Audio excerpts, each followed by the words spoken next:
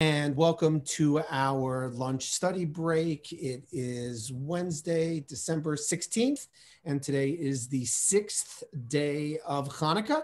And I thought it might be fun to dig a little bit into the story of Hanukkah. I think this year, perhaps more than other years, maybe for obvious reasons or because of the pandemic, people are really getting into Hanukkah. The numbers for our candle lightings have been pretty high and pretty great. And musicians from Broadway stars to Nirvana members are recording Hanukkah music. I said once members of Nirvana are recording Hanukkah music, we've probably jumped the shark as a society, I think. So I think, what's been interesting is it's always been popular, especially when juxtaposed to Christmas. So what I wanted to do is dig a little bit into the narrative, especially vis-a-vis some of the conversations that we have been having here over the past few months with regard to the role of Jews in a political environment. What should be our role? Should we rebel? Should we stay quiet? Should we accommodate? A lot of these issues come up in the story of Hanukkah. So what I'm going to do is, all right, first word of warning, I am not a historian.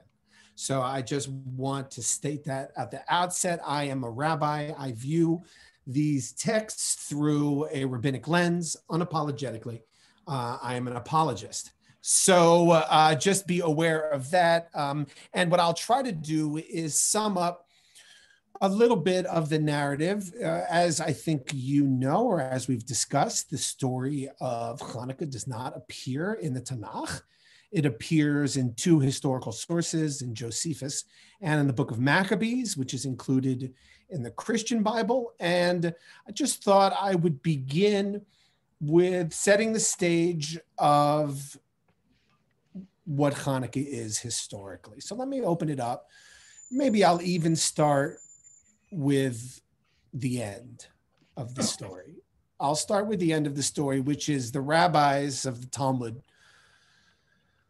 If it was 175 BCE was the story of Hanukkah. So the rabbis are writing this 400 years later, 500 years later, and they are, Lily, if you could just let people in, that would be great. And they are addressing the question of, obviously this is a practice that has gone on for years, and the rabbis taught this is the way that it's done. And as Marilyn Heiss shared beautifully last night in her teaching, there's the Beit Shammai way of lighting the candles, there's the Beit Hillel way of lighting the candles, there's a third perhaps way of lighting the candles. Okay, so this is done, and the rabbis have their usual conversation about how it's supposed to be done. All right, that's the first part.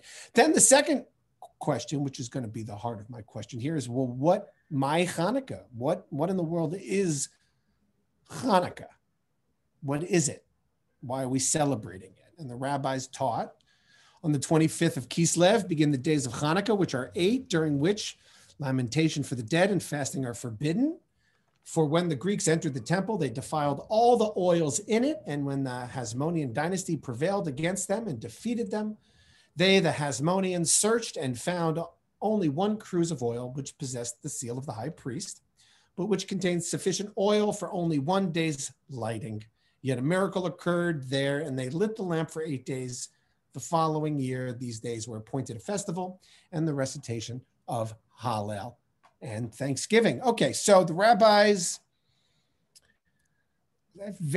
barely go into the story of the Hasmoneans and the Greeks. Real perfunctory history lesson here. And they have this story of this cruse of oil, which only appears here. So we can read into that what it is. But when they asked what is the essence of Hanukkah, they focused in on the light and the miracle of the light, a miracle heretofore unexpressed in any of our sources. Okay, so that's the takeaway. And for the most part, that's how people understand the holiday. We eat latkes, which are very oily, and sufganiyot, which are very oily. We don't lament for the dead. We don't lament. We don't fast. So if you're doing IF, Anybody out there who's doing IF, can't do IF over Hanukkah. I'm sorry, not permitted. That's intermittent fasting. Not allowed to do it over Hanukkah. You can't fast for 24 hours because you have to celebrate. You have to rejoice and you have to eat a lot of jelly donuts. All right. And we want to light up the dark times. I would say for the most part, that's the understanding of Hanukkah. Now let's take a look into the historical document, the first book of Maccabees. This is broken up a little bit. Again, I'm not a historian. I just want to express the story as best understood in the historical documents. And along the way, I will try to make allusions to our current war. That's right. None of that is in the book of Maccabees, as Gary points out. That's exactly correct. This is novel and new, the story of the oil. So now let's go to the book of Maccabees. Can you see that? Do people see the book of Maccabees on their screen? Okay, good. After Alexander, so now we have Alexander the Great, right? Alexander he conquers the whole world. All right, so this is placing us in the context here. The Macedonian who came from the land of Kittim had defeated Darius, king of the Persians, and the Medes, and succeeded him as king. He had previously become king of Greece. He fought many battles, conquered strongholds, and put to death the kings of the earth. He advanced to the ends of the earth, plundered many nations. When the earth became quiet before him, he was exalted and his heart was lifted up. He gathered a very strong army and ruled over countries, nations, and princes, and they became tributary to him. After this, he fell sick and perceived that he was dying. So he summoned his most honored officers who had been brought up with him from youth and divided his kingdom while he was still alive. After Alexander had reigned for 12 years, he died, and then his officers began to rule, each in his own place. They all put crowns after his death, and so did their sons. Okay, so this kingdom is being divided up after the death of Alexander the Great. And from this came forth, according to the book of Maccabees, a sinful root, Antiochus Epiphanes, son of Antiochus the king. He had been a hostage in Rome. He's actually the youngest son, interestingly, of Antiochus the king was Epiphanes. I think there might be something to him being the youngest of the litter there. He ends up as the ruler. He began to reign in 137th year of the kingdom of the Greeks. In those days, lawless men came forth from Israel and misled many, saying, "Let us go and make the covenant with the Gentiles round about us. For since we separated from them, many evils have come upon us." This proposal pleased them, and some of the people eagerly went to the king. So they said, it really isn't been good for the Jews living under this Antiochus Epiphanes dude. He doesn't like the way we do it. So let's get in favor with the king.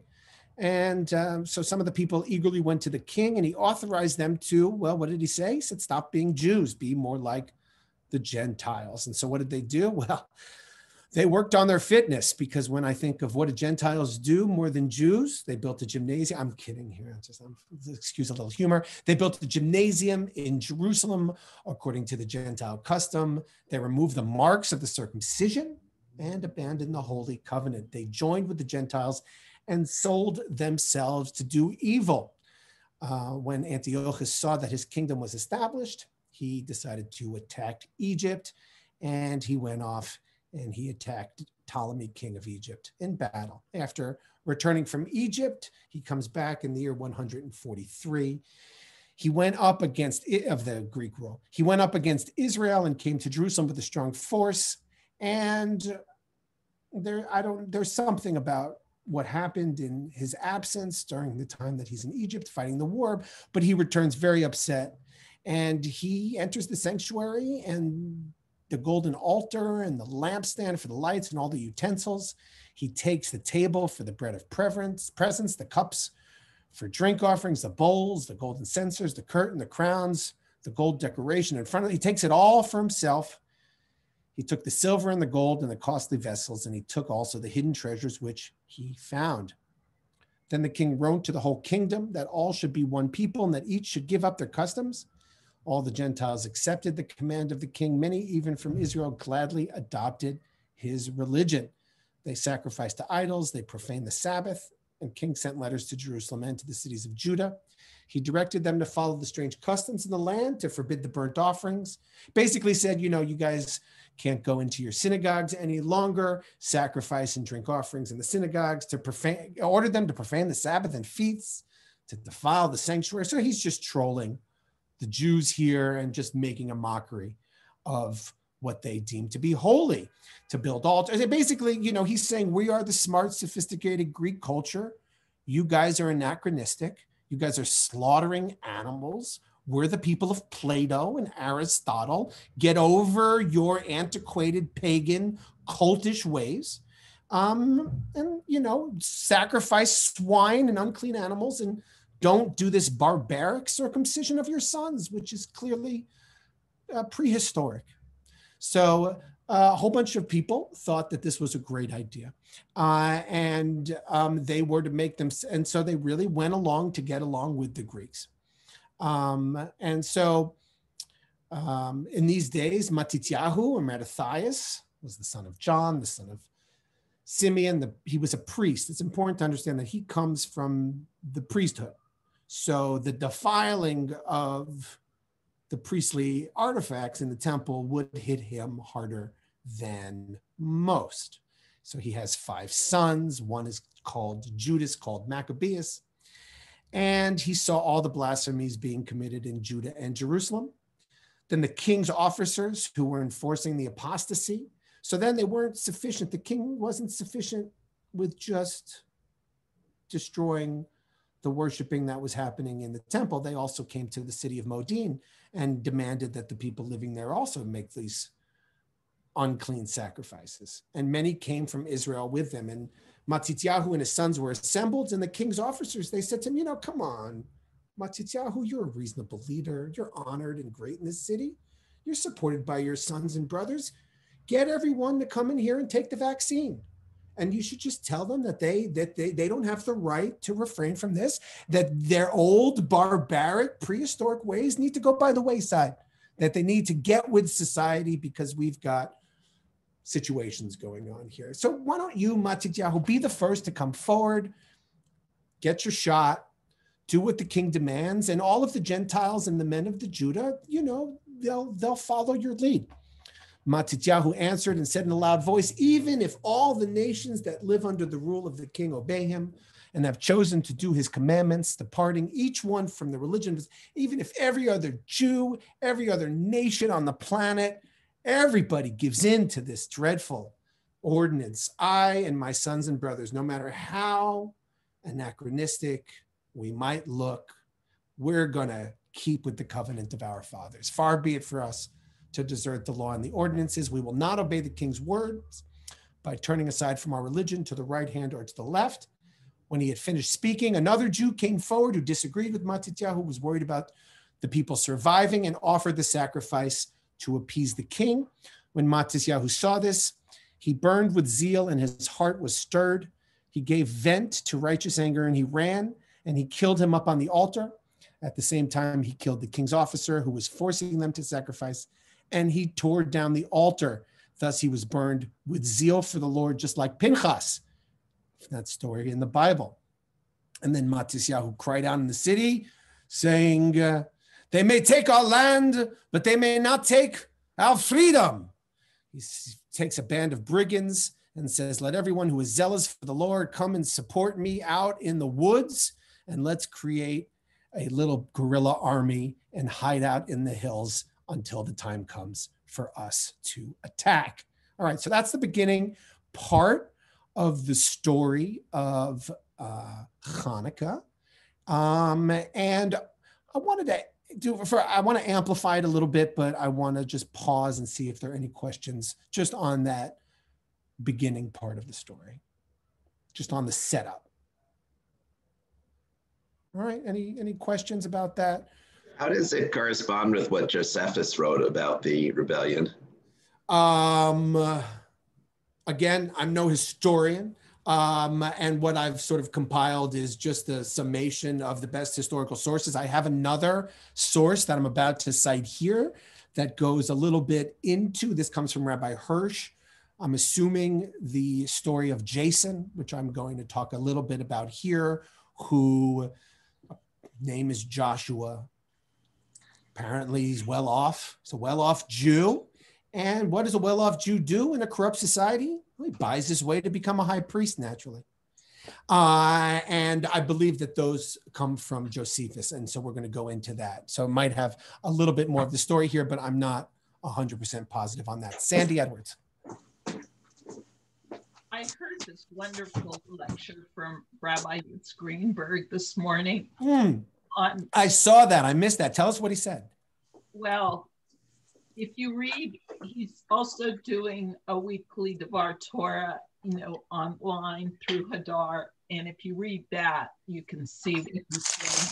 But I'm going to post, he had both a history of historical events that happened, and then he also has his source sheet. But the upshot, and I'm sure you're going to get there, is that what makes sense in the end is that life takes precedence over Shabbat and over all the rituals, and that acculturation is okay as long as you have the opportunity to preserve Judaism. Because if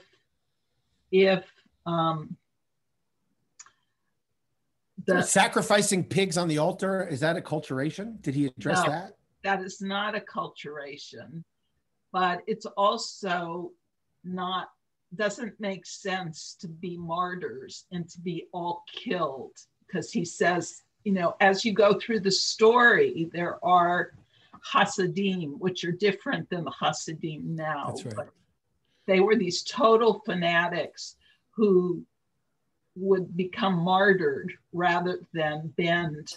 I'm looking. Doesn't Matityahu strike you as a little bit of a fanatic here in the story that we just read? But he ends up fighting back. I can't speak for Yitz Greenberg, but I will post his source sheet. Please do.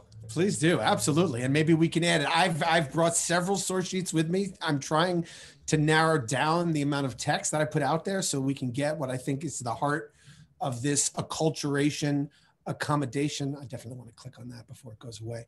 Acculturation accommodation question. So other thoughts? Anybody like Matityahu here in this story? Anybody think he comes across well? No, nobody's in love with the approach that Matityahu. It's very similar to Pinchas. It's very similar to what we find in the Torah, in which Pinchas stabs a dude who's participating in illicit, idolatrous relations. All right, so what I wanted to do is, Ben. I'll just say one thing. I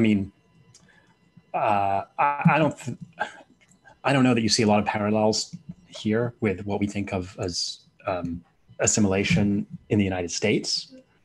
But I think you do see a lot of parallels between what's here and what's happening in France, because they do have this approach that everybody within the nation should be one people and should essentially abandon their particular customs when necessary to, when they act in public in essentially civic life,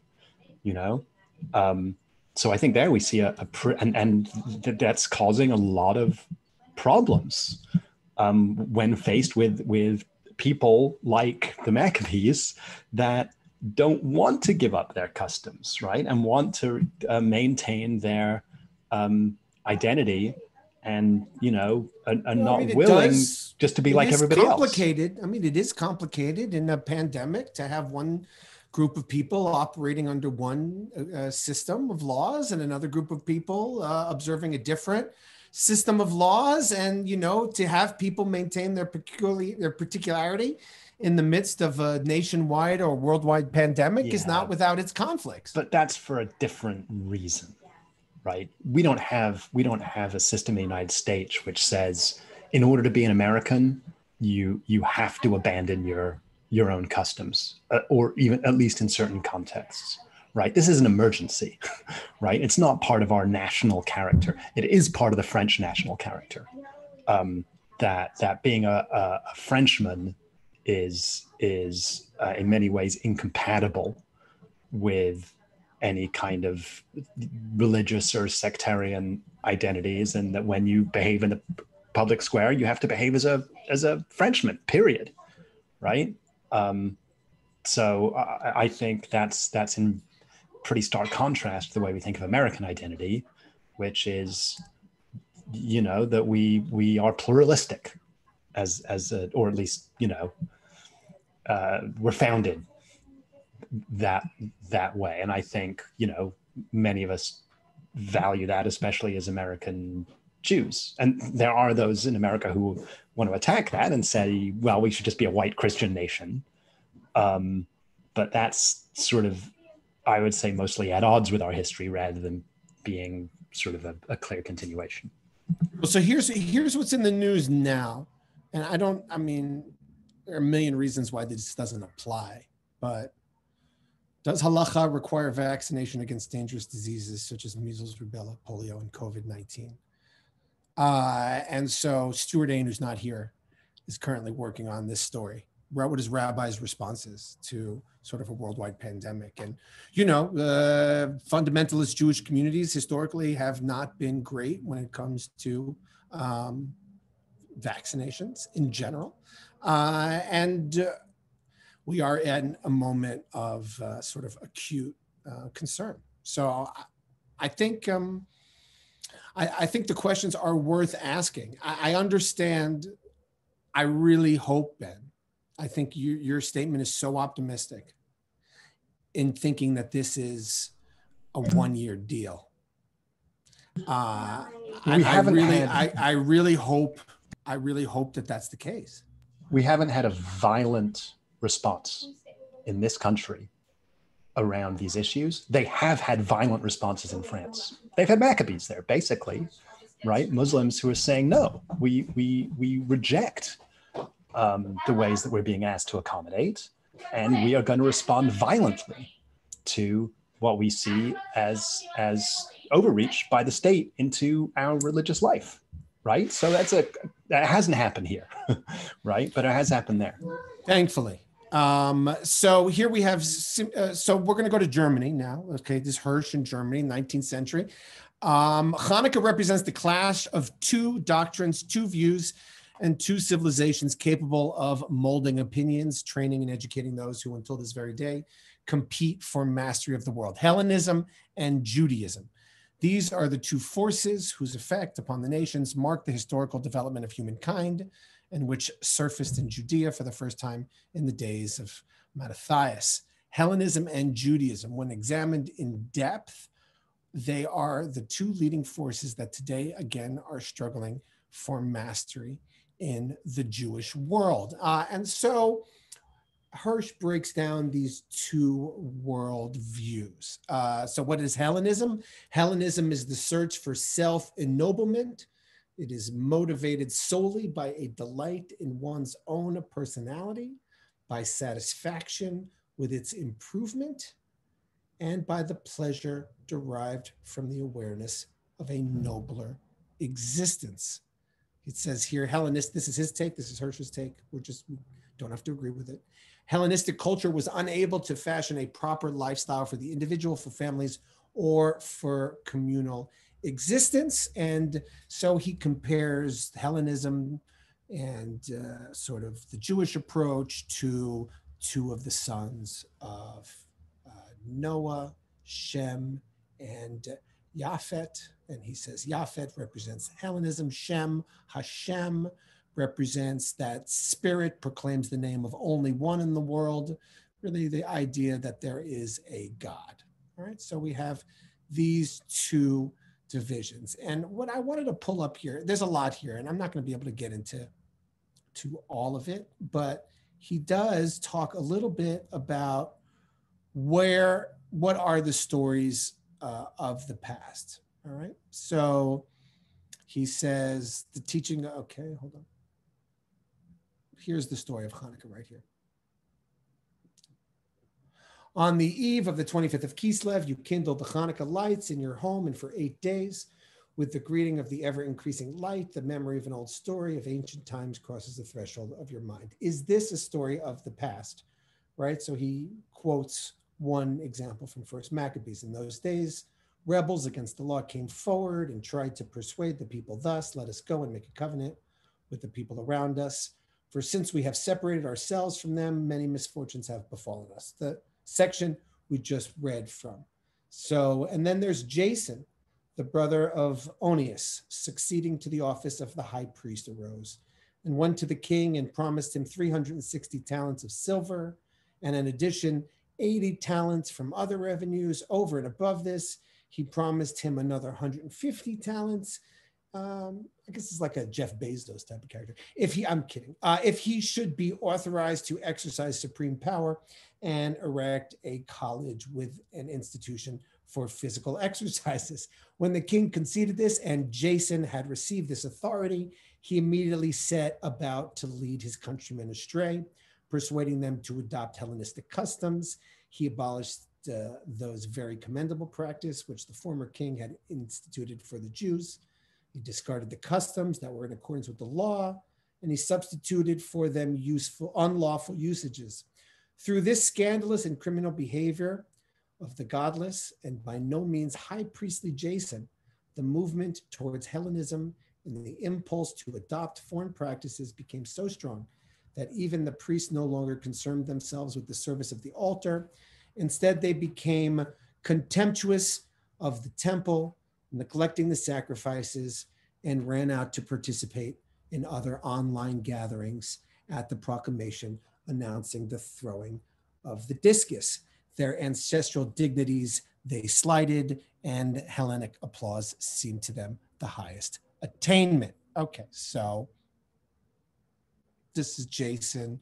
This is the high priest, buys himself into power and leads the Jews astray. And the argument that Hirsch is going to make here, we're not going to be able to get all of it, but he does want to note here, for you must note that this revolt, of which the voices of the past have just given an account, was not provoked from without. It was not the consequence of Antiochus' wild attack on Judaism. This revolt of the Jewish teachers of God's law and of the upper classes of society in Judea was voluntary. It preceded the frenzy of the king. It was, strictly speaking, the actual cause, the real origin of the subsequent fanatical anti-Jewish outbreak. It was not Judas Maccabeus who defeated Antiochus of Syria. It was the Jewish light that gained the victory over the dazzling luster of Hellenic splendor. The spirit that Matityahu had harbored in his priestly breast and had nurtured in his children was the rock upon which the Hellenic evil was smashed. The spirit, not the warrior's sword, nor the priest's tiara interwoven with the crown of princely might, maintain the law among the people. And of course, he says, do not all the signs of our times indicate that we are in the need of a new, genuine Hanukkah? Do we not see the dangers from the days of Antiochus once again threatening the temples and the homes of Israel? Do we not see state edicts preventing us from holding services or reading from our Torah, preventing us from entering the building with other people, telling us when we can and can't worship? And what are we going to stand up for? And so that is really the spirit of Matityahu and of Judah Maccabee. So interesting holiday to be a source of such, esteem from our members writ large, and also an underexplored portion of the holiday. So, do we have the same critical eye on Jason and the accommodators that go along to get along as Hirsch has? Do we see Matityahu as an unpalatable example of extremism? We've spent months here in this group talking about politics, talking about when Jews should and shouldn't disrupt politicians, when it is upon the Jews to poke their finger in the eye of the ruler, and when it's not a great idea for us to do that. So, I mean, what do you think? Do you see any similarities to our world here, or my attempts to provoke too far-fetched? Ben. I got a different read here. Do it, please. Well, at least in terms of what Hirsch is saying. He's saying it's a civil war, right? He's saying this is not about Jews standing up against state power. This is about Jews standing up against other Jews. This is exactly reformism, reform Hellenism against the Orthodox. I mean, I hate traditional Jewry. That's right. Right. And I think that is very relevant. And I mean, not just denominationally, but what do we stand up for, and what do we, how do we operate, and what kind of culture do we want to maintain, right? Are we about self-actualization, right? Is that our highest good? Or are we about something else, right? Are we about the righteousness in service of the community? Greater goal, that's right. Do you have an opinion? Yeah, I think the Hellenistic value system has reached the end of the road, and it has led to a sick culture in this country, I believe. And I think there is a role there for Jews and all religious organizations that have different kinds of cultural frameworks, to be able to demonstrate other kinds of values that can help heal that, which are sorely needed in this day and age. I think the values established in the 21st century don't seem to be cutting it for the 21st century. Thank you, Ben. I really powerful, moving thoughts. Bert. Well, I mean, I sort of agree with Ben, but I also think that Hirsch completely misrepresents Hellenism. I mean, I would say in the modern context, Hellenism is science as opposed to religion. And I think the two, I mean, where I would go against maybe the Maccabees, and maybe we could get into the historical facts. I mean, let's face it, the inn was Rome conquered all of them. So it's not like they really triumphed.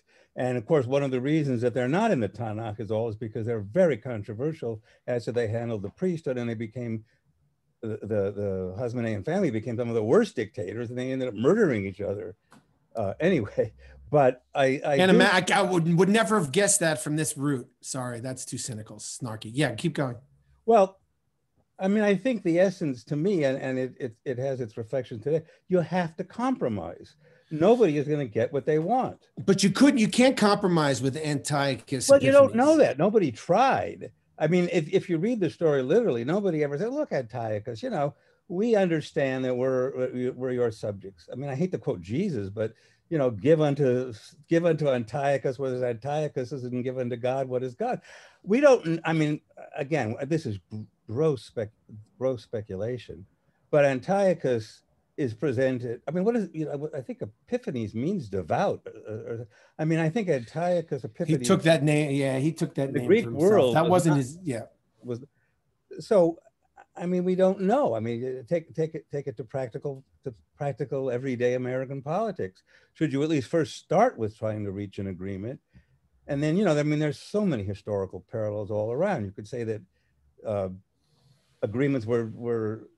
If you throw Hitler, you're losing.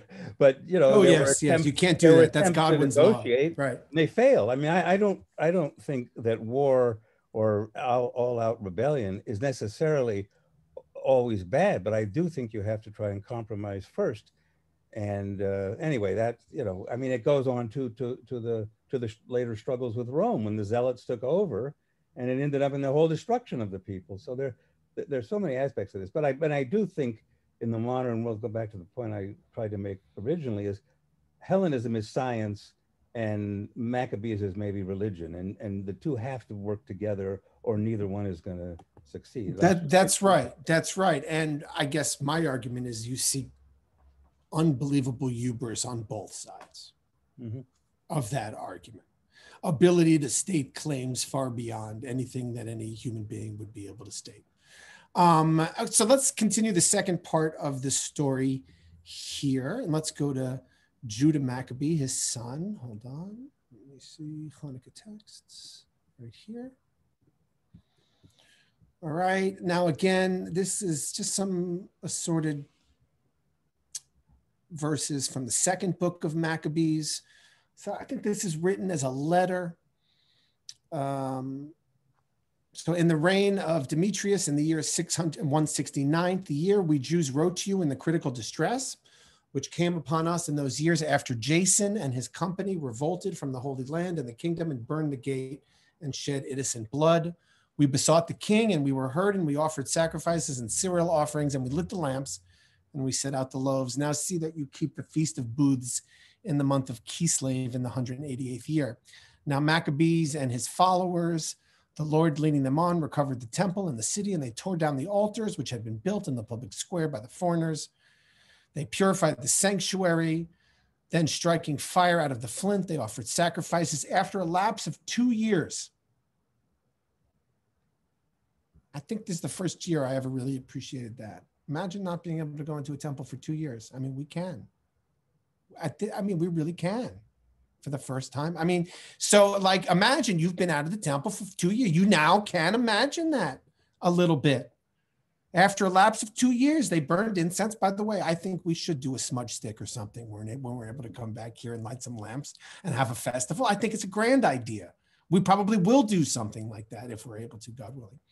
When they had done this, they fell prostrate and besought the Lord that they might never again fall into such misfortunes, but that if they should ever sin, they might be disciplined by him with forbearance and not be handed over to blasphemous and barbarous nations. It happened that on the same day when the sanctuary was profaned by the foreigners, the purification took place. So that's the 25th day of Kislev. So therefore, do Sukkot again, pretty much as it says here. So they celebrated for 8 days with rejoicing, just like Sukkot, the Feast of Booths. Remembering not before long, they had been literally in the wilderness like wild animals celebrating Sukkot. So therefore, they decided to do a Sukkot Sheni and begin it on the 25th of Kislev, and they decreed by public ordinance and vote that the whole nation of Jews should observe this every year. And again, as Gary Sokol noted, there's nothing in there about the oil. Thoughts? I mean, I think it's nice that we won. I think it's great that we got the temple back. We got all that gunk. Out of the sanctuary. We smudge sticked it. We lit up some new candles and we beautified it. I have got a lot more sources here. I've got a source from Rabbi Lamb from 60 years ago who talks about the distinction between building and rebuilding, dedication and rededication. And why Hanukkah is so significant is because in modern world and modern culture, he said King Solomon's temple. I mean, not too hard to get someone to want to build King Solomon's temple because it's new. People like doing new projects, right? People really like working on brand new projects, building projects from the top. And so thus when King Solomon took it upon himself to build a new Beit HaMikdash, it was a comparatively easy enterprise.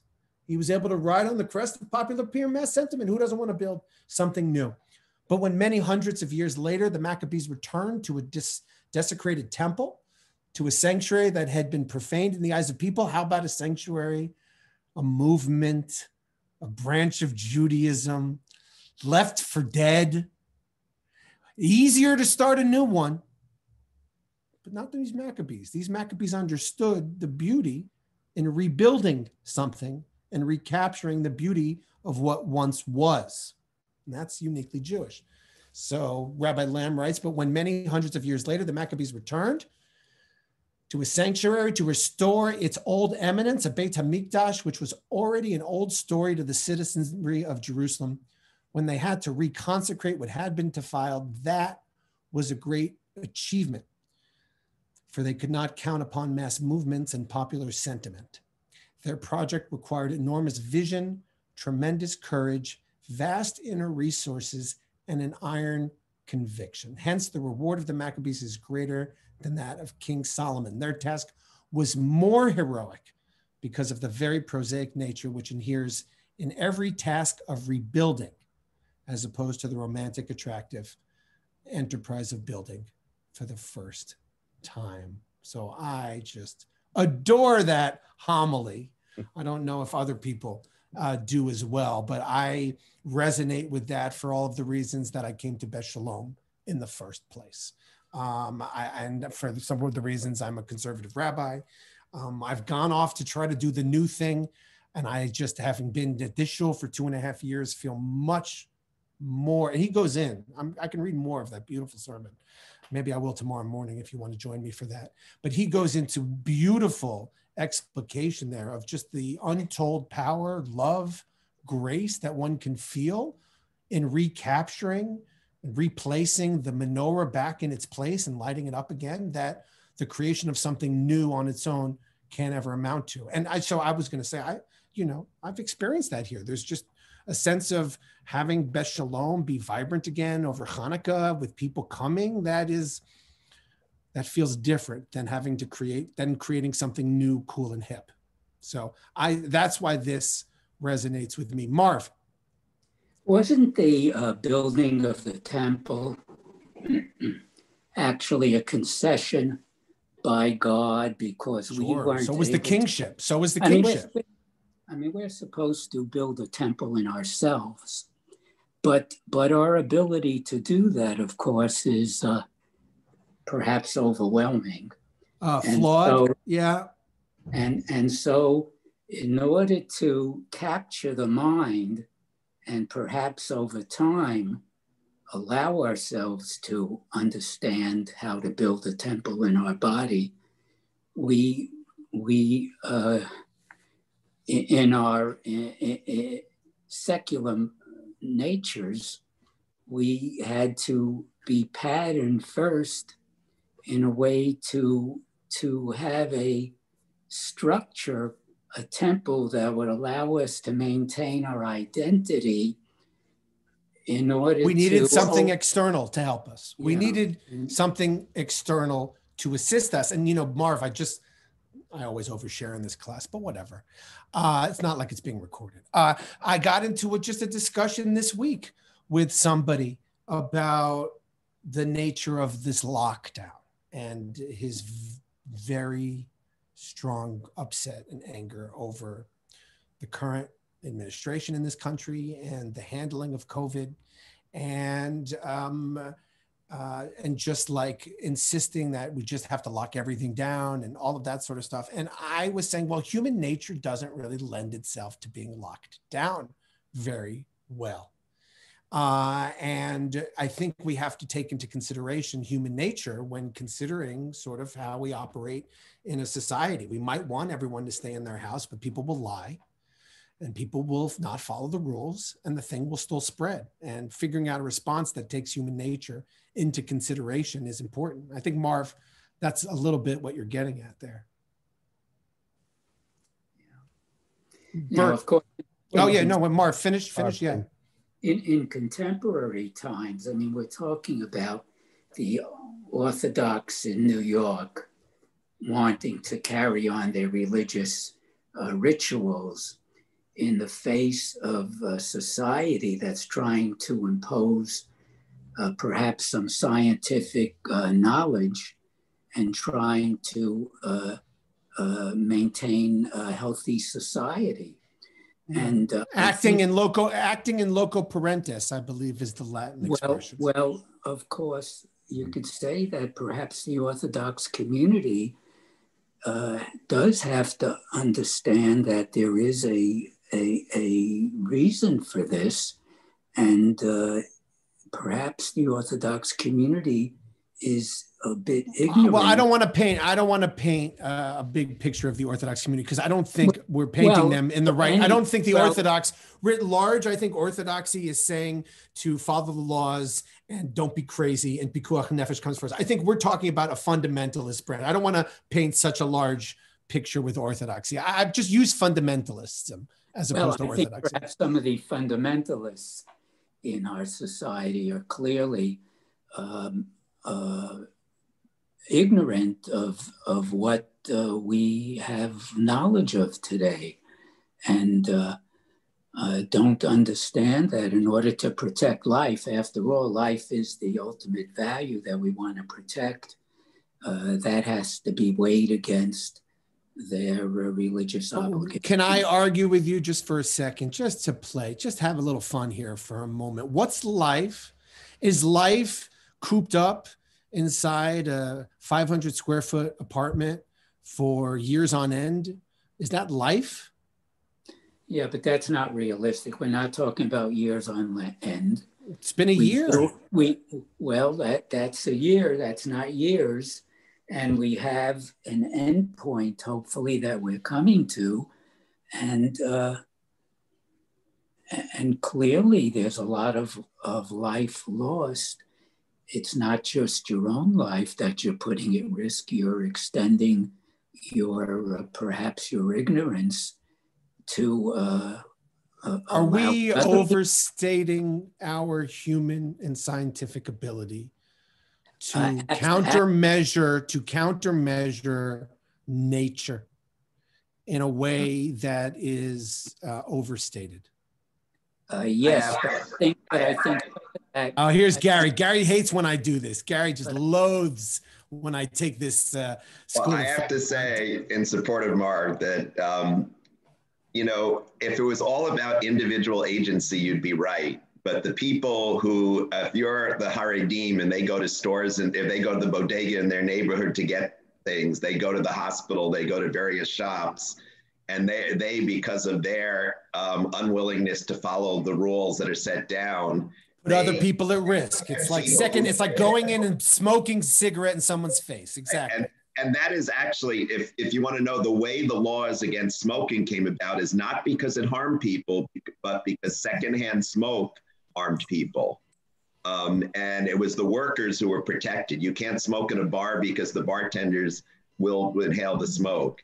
And that's the thing that these people aren't. You have agency to make decisions that affect you, but not when it affects the rest of the society, and you don't give them a choice. Essential workers in supermarkets and everywhere else do not have the choice to work. They've got to eat and they've got to pay rent.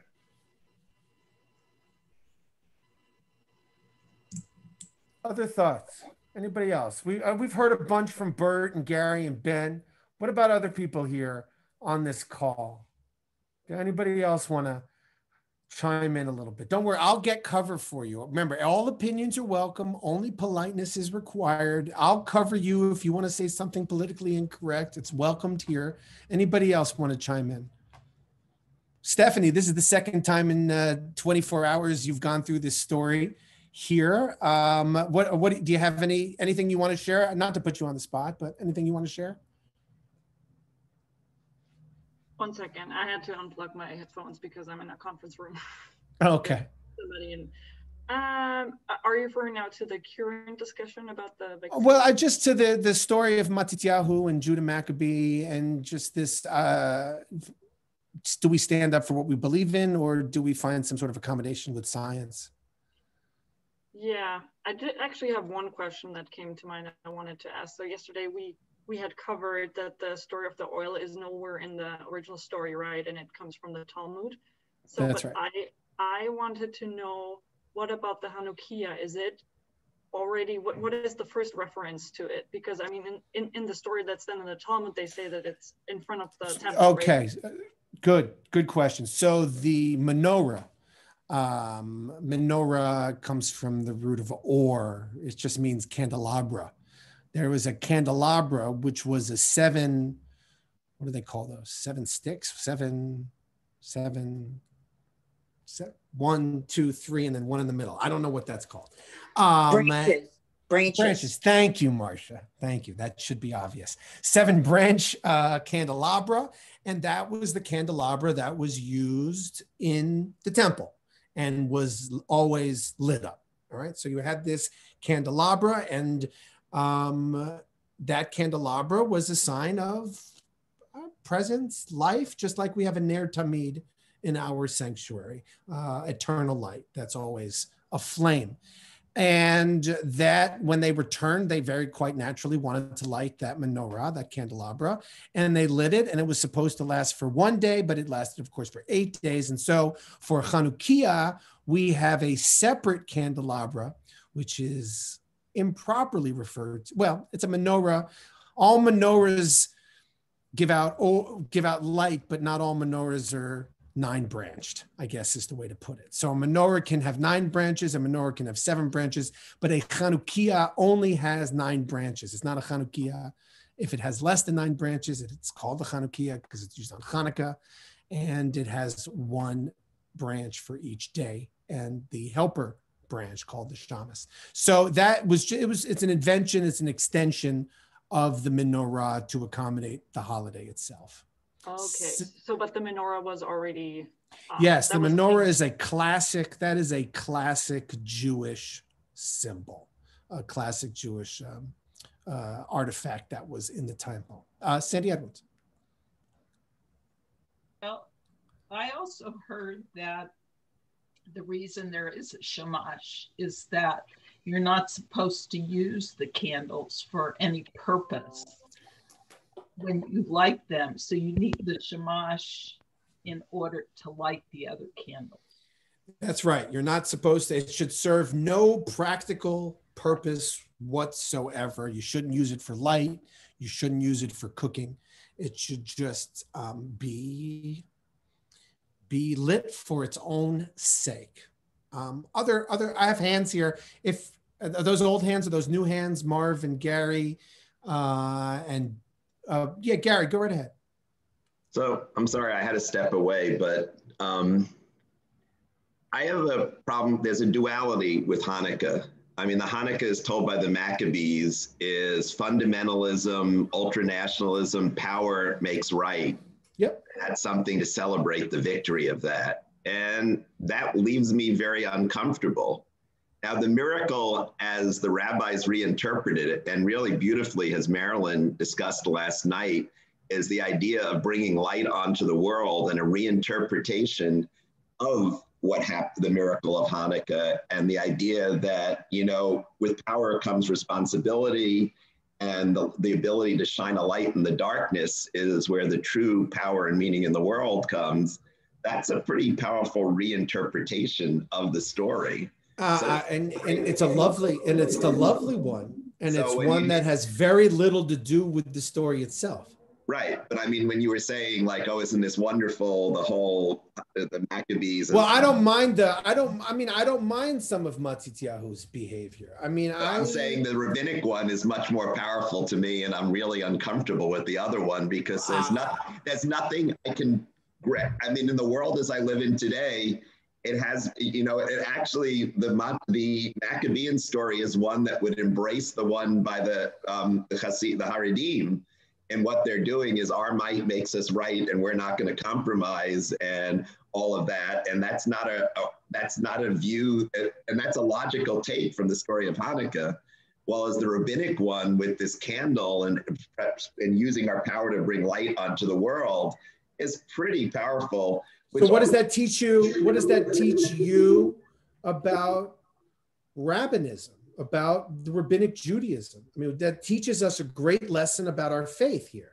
Right, but it also, the interesting thing is if I take it and abstract it, it talks about the power of what we're doing as modern progressive Jews is taking these, taking these rituals, like it was described, mehedrin la mehedrin. It's hard to believe that as secular Jews, we are behaving, many secular Jews are behaving more religiously, more frumkeit than what is required by the rabbis. And it says we have the right to claim this part of Jewish history for ourselves and make the rituals that give meaning to us as we live in circumstances. Amen. And that should be the goal and the purpose of our community. Bert. Well, let's not forget, it was not the Maccabees who rebuilt the temple, it was Herod. And Herod was a master of compromising Roman, because they really had replaced the Greeks as the major power. I mean, that's... and I mean, to me, you know, we're skipping so much between the current and the past and all, but Herod was not a nice person. You know, as Emperor Augustus said of him, I'd rather be his pig than his son, because he wouldn't kill pigs, but he killed. I guess. He was. I'm sorry. It put into contemporary times the example of Herod of having to draw a very fine line between Jewish practices and government practices. And I can imagine what Herod would have done if there was an outbreak. I mean, if you think what's being done now, locking up, Herod would have locked up the people that he built. Who was that king? Who was that king who locked himself in his room until the plague ended? Wasn't there a king who locked himself in his own room? Yeah, had his food brought to him until the plague. I forget who that was. Again, I'm no historian, but I mean, that's a good idea, right? It's good to be the king. Anyway, I come back to compromise is the only answer. This was the line that I quoted last night in the class that Stephanie attended. I've already quoted Braveheart here once, so I'll quote it again, in which Robert the Bruce's father says to him about William Wallace. He says, uncompromising men are easy to admire. And I remember that from the movie, but then I was also told that Mel Gibson had been banned and I was not allowed to make reference to him. So I ran afoul there a little bit, but I think the point that Gary got at is sort of the essence of who we are as Jews. We are fundamentally uncomfortable with the slaughter. That might have been too broad a statement, but I think a lot of us are fundamentally uncomfortable with the slaughter as expressed by Matityahu and his family. And we are suspicious of that rebellious fundamentalist drive for good reasons. And so were the rabbis of the Talmud. But there was this ritual that was super popular. And it was probably annoying to them, like it's been annoying to Jews in the previous century. Why does the holiday of Hanukkah persist? And nobody cares about Shavuos. Shavuos is such a better holiday. And on the class yesterday, one of the answers that we got is, well, Hanukkah is a great holiday because all your other Jewish holidays are laden with so much depth and meaning. This is such a nice, light holiday. I enjoy the lightness of the holiday itself, which I guess is a slap in the face to the rabbis and perhaps a justifiable one. And I think that discomfort with that sort of zealotry, with that fundamentalism, with flying in the face of everything. The only other example, I mean, reading through Matityahu, the only other example comparable. Anybody know the example I'm thinking of? It's Abraham and the Akedah. I mean, Matityahu sounds like Abraham. I don't care if everybody else in the world thinks I'm crazy. And that to me sounds a lot like Abraham. And that has its appeal, and obviously that has its dangers. And I just think it's good to engage in this because I think understanding what role we want to play as Jews, how safe we feel in our modern culture and society, and I guess whether or not we're experiencing a one-time sort of lockdown of our ability to walk into our shul and pray, or if this is a harbinger of things to come. Gary, so what you said just triggered something in me. You notice on all these other chagim during the Hol HaMoed, we don't like tefillin. We don't need to be reminded of mitzvot and God's presence in the world. Hanukkah, it's a time of joy, and if we are commemorating the slaughter, we do light tefillin, and it's because we're required if we're celebrating this kind of thing to remember the mitzvot and God's presence in the world. It's an interesting, I never thought of that before, but it's an interesting way to look at it. No, I love it. Thank you, Gary. Okay, I'm going to stop. Stay around here. I have one quick question to ask, but I want to just stop the recording here. I thank you for engaging in the class that I called Wait, that's the story of Hanukkah. All right, so let me stop the recording here.